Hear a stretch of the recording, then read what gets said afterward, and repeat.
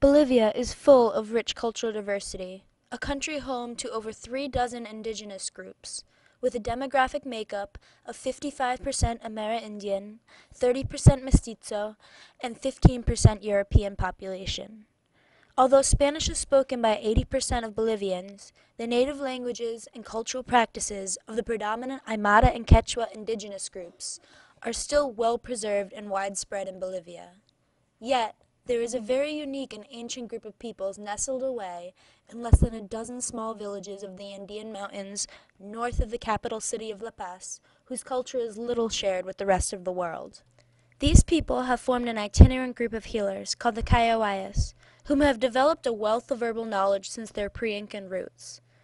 The extensive medical knowledge and holistic healing rituals of the Kallawayas have lasted centuries, passed down patrilineally for generations. The Kallawayas possess a secret language known only to the few who exhibit mystical healing abilities, a language only used in utterances during healing ceremonies called Machuay Huay, or the language of the people in Quechua. A typical Kallawaya doctor will be familiar with at least 300 plant species, whereas a specialist may use up to 600 different plant species in their healing practices. They collect these plants from wild growths, drying and preparing them into mixtures used for healing teas or pomades. The Kallawaya doctors are known for their nomadic lifestyle, leaving their wives and children behind in their native Bolivian villages in the Andes to travel extensively on foot throughout the high and lowlands of South America and into Central America. The Kallawayas have a rich history, from playing roles as healers to Incan royalty, to their arrival in the early 20th century at the site of the Panama Canal, where they reportedly played an instrumental role in curing tropical diseases such as malaria that were plaguing the construction workers at that site. On November 7, 2003, UNESCO held a conference in Paris and established the first international recognition of the Kallawayas by proclaiming the scientific and cosmological knowledge of the Kallawaya culture as one of 28 masterpieces of the oral and intangible heritage of humanity. Today, however, the Kallawaya people face many challenges in preserving their treasured culture and medical knowledge. Climate change has lengthened the dry season in the Altiplano, causing the land to be less sustainable for food and livestock, contributing to a real economic crisis across the high plains of Bolivia. As a result, urban migration has been on the rise, and many young Kallawayas are choosing to try to find work in the major cities rather than remain in the rural villages of their ancestors and learn the healing craft of their fathers.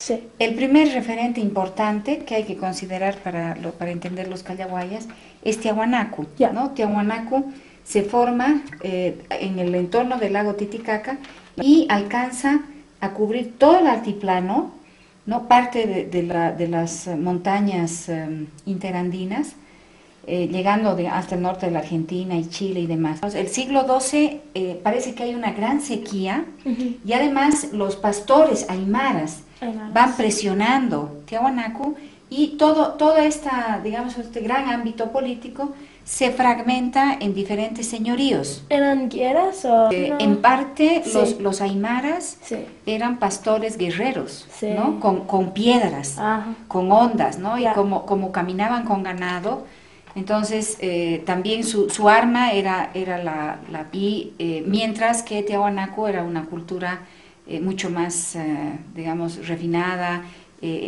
agrícola, digamos, con muchos conocimientos astronómicos, médicos, que los aymaras no. Here we arrived in the city of Tiwanaku, the center of the Tiwanakan culture. The Kallawaya people have been genetically linked as descendants of the people of the pre-Incan culture of Tiwanaku. The majority of the evidence that remains for this culture is located at the archaeological site in the capital city of Tiwanaku, located in western Bolivia near the southeastern shore of Lake Titicaca and about 44 miles west of La Paz. This capital city dates back as early as 1500 BCE, with earliest beginnings as a small agriculturally based village. From 300 BCE to 300 CE, Tiwanaku is believed to have been a popular pilgrimage destination due to the city's prestige as a moral and cosmological center. In conjunction with the expansion of astronomical knowledge and social development, the refinement of a distinctive raised field farming technique known as llanos de mojos that allowed for a great increase in agricultural production led to a period of rapid population growth in Tiwanaku between 600 and 800 CE. During the Middle Horizon period of 600 to 1000 CE, the city of Tiwanaku formed a large urban center, and the Tiwanaku civilization spread throughout the Andean region, becoming an important power along with the neighboring Huari in western Peru. However, climate changes in the Titicaca Basin around 1000 CE led to severe internal pressures. The drought caused a severe drop in crop production, and the now immense Tiwanaku population was difficult to support. Finally, the aggressive Aymara people dealt the definitive blow, as their advance into the Titicaca Basin led to the downfall of the capital city and the fragmentation of the Tiwanaku civilization. El mapa, este es el lago Titicaca, ¿no? Y en todo el entorno y todo el altiplano se van a formar señoríos mucho menores, ¿no? Toda la élite de Tiahuanaco y demás se refugia en la cordillera de Apolobamba. Sí, y esta parte de aquí, ¿no ve? Vendría a ser los Kallawayas.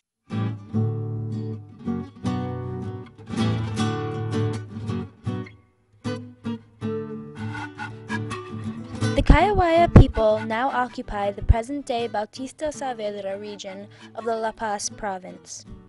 Today, this is part of the protected area of the Cordillera Apolobamba northeast of Lake Titicaca.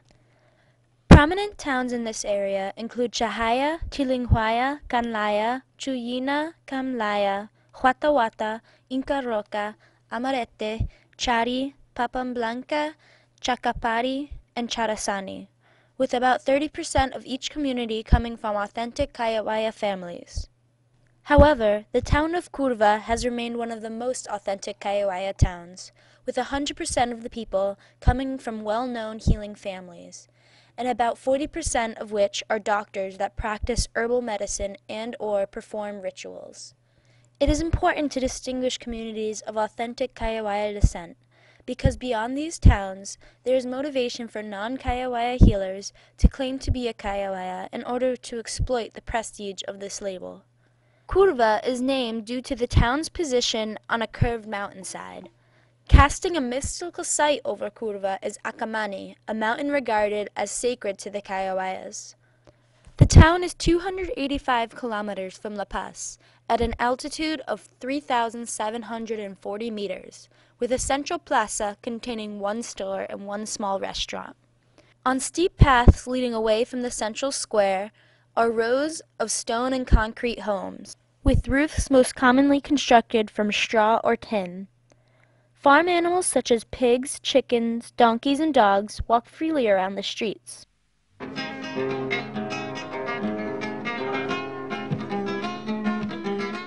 Curva is a very tight-knit community in which every townsperson knows each other and looks out for each other's well-being as if the town populace were one extended family.